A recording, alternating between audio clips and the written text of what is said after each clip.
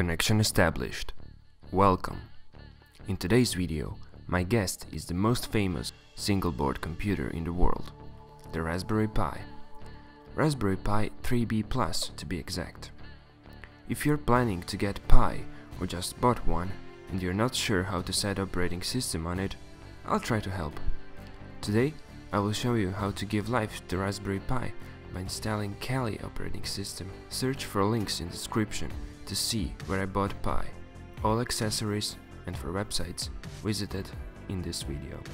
First of all, let's take a look on Raspberry Pi 3B Plus and its specifications. With a price of approximately $50 US, you can buy single-board computer with next specifications. Brain of the Pi is Broadcom BCM2837B0 Cortex A53 60-bit socket on chip, working at 1.4 GHz frequency. It comes with 1 GB LPDDR2 SDRAM, 2.4 GHz and 5 GHz 802.11 BGN wireless LAN, Bluetooth 4.2, Gigabit Ethernet over USB 2.0 with a maximum throughput of 300 megabits per second, extended 40-pin GPIO header, full-size HDMI, 4 USB 2.0 ports, CSI camera port for connecting a Raspberry Pi camera, DSi display port for connecting a Raspberry Pi touchscreen display, 4-pole stereo output and a composite video port, micro SD port for loading your operating system and storing data, 5 volts / 2.5 amperes DC power input and power over Ethernet support, which requires separate power over Ethernet hat. As you saw, it comes with a lot of stuff squeezed on this small beautiful green board. To power it, we'll need 2.5 amperes micro USB power supply. To add operating system and for storing data on Pi, we will use 16 GB micro SD card and micro SD adapter to flash Kali to SD card. When using graphical interface of installed OS to get faster response, I saw that a lot of people recommend to use micro SD card with at least 16 GB. Now, if you're asking why have I chosen Kali OS, answer is simply because I want to play with its tools to test my home network vulnerabilities. Okay, let's go to website, link is in description, to download Kali for Raspberry Pi. Choose last option for 60-bit to download. Next, we will need to flash Kali to SD card. To do that, I'll use Balena Etcher. Go to Etcher website and download it. After download is done, start it. Select Kali OS image we've downloaded. Insert SD card to SD adapter. Insert SD adapter to your PC and select that card in Etcher.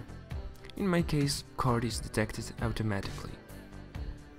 Press flash and wait until it is done. When it is done, take SD card and insert it in Raspberry Pi. I have small gift for Raspberry Pi.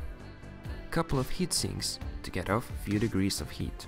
If you have HDMI cable, you can connect it to your monitor, which I didn't do, and I will tell you why in a few seconds. Plug power cable to Pi and you should see that the red LED is turned on.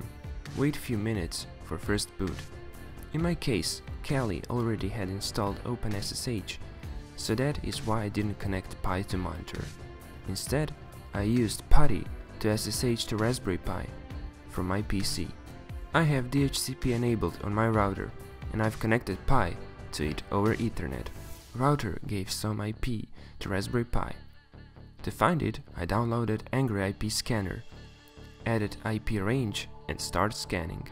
That way I found IP of Raspberry Pi and was able to connect to it with PuTTY over SSH. To see how to install PuTTY, open SSH and to use SSH, take a look at my previous video, link is in top right corner. Username is root and password is TOOR. Whoops. Let's enter again. And we are in. Let's try to print working directory. Nice, it's working. In case you want to access Kali graphical interface without physical cable connection like HDMI, you can use VNC. Virtual Network Computing is a graphical desktop sharing system that allows you to remotely control the desktop interface of one computer running VNC server from another computer or mobile device running VNC viewer. Go to Raspberry Remote Access website, link is in description, select VNC, and there you will find nice explanation about how to install it on Raspberry and your PC. I already have installed VNC server on Raspberry, so I will SSH to Raspberry and start VNC server.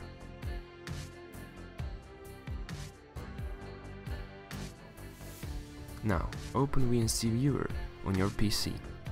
Select Raspberry IP and add port 5901 and connect.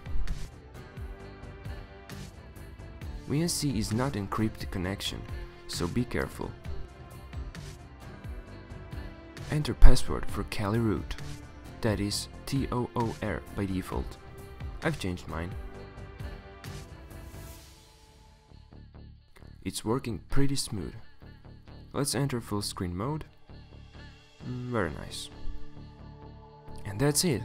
I hope you learned something new and found useful information in this video. If you enjoyed it, don't forget to like it, and if you want to see more content like this, subscribe. Good luck!